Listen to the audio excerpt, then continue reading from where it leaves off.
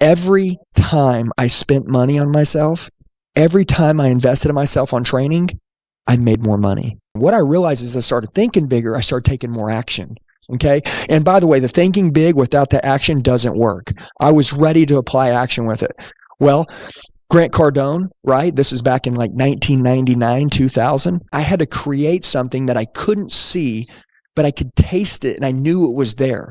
He has this little seminar and it says, hey, if you want to learn how to close deals, guess what? It costs $500 or $1,000 or something. And he was going to be doing it in a big conference room. Long story short, 23 years ago, 22 years ago, I go to this and look, the fact that I knew nothing, and Tom Hopkins taught us how to sell great, but Grant Cardone taught us these closes that would work 20 years ago. And guess what?